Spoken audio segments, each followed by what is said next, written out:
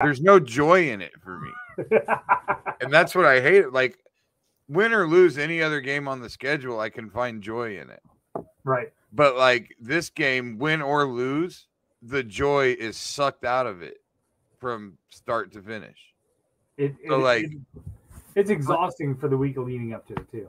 Yeah, like, for me, and this is what I think casual kind of fans don't understand, and I know it's pathetic and whatever, but, like, for me, the reason that I hate the game, like, you know how there's people out there that'll say we shouldn't play the game. Yes. And, like, I get why they think that. Right. Like, what Iowa State fans don't want to acknowledge or whatever is that, like, as a program, like, historically, just as a program, Iowa is a superior program football-wise.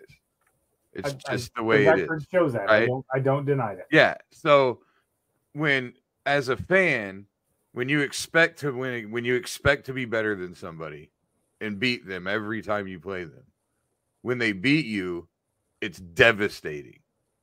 Yes. Then when you beat them, it's just relief.